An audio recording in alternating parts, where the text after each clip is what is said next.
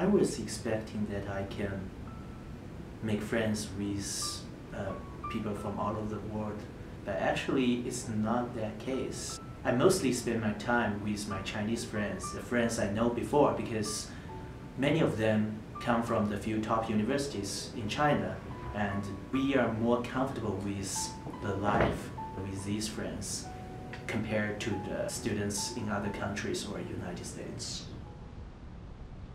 My name is Qiaochu Li. I'm 25 this year, and now I'm studying material science at MIT, and I'm a third-year PhD student. I came to US in 2012, that is 3 years before. When I first came to US, I'm not so confident with my oral English. It's very different from China. Everyone tends to express themselves, and you get recognized by others only when you show yourself. But in China, you don't have to express yourself in words. Well, I think now I can speak very good English, but I still didn't make many friends with US students. I'm not so interested in what they are interested in. I'm studying science, and I know that the United States is leading the science research in the world, and I really want to experience how the research life is like in US. I was thinking doing research is a lot of fun here. Actually, I found that there is also a lot of difficulty doing research here. Like, students are also very stressed. The professors are also finding themselves very stressful in the tenure system.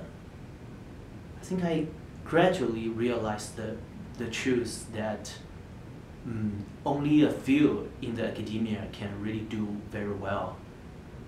And I think to succeed in academia, you really need either the talent or the passion to proceed your work forward. Look back to myself, and I found I'm neither so talented nor so passionate about the work I'm doing.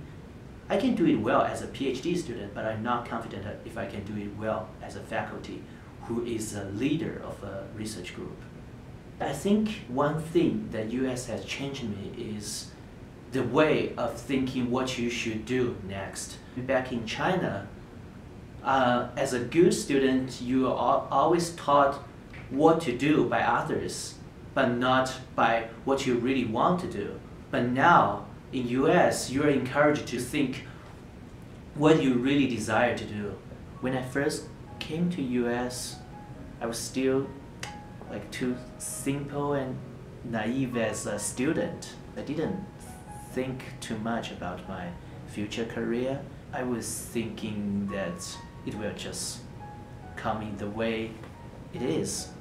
But now I'm more realistic. I have been thinking a lot about my choice of career and what kind of person I want to be. I think it's not just because I'm getting older, but in US I met different people. They're trying different possibilities, and I really see new possibilities from these people's life and their work.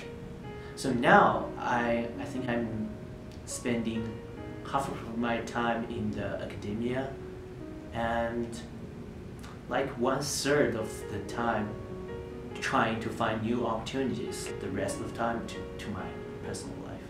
And currently I'm more interested in the entrepreneurship, like creating a startup by myself, because I find that is more challenging and you can really achieve your value by that way.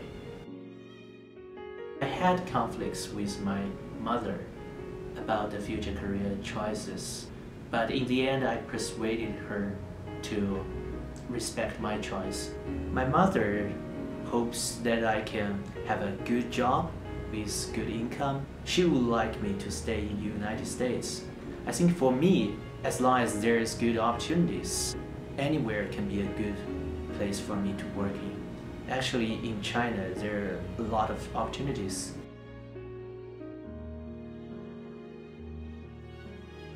I never regretted coming to US. If I were in China, I may just follow the ways people ask me to do, especially my parents ask me to do.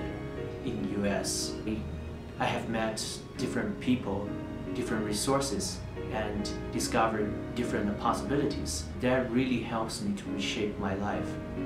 I intend to go back to China, at some point. That's my home country.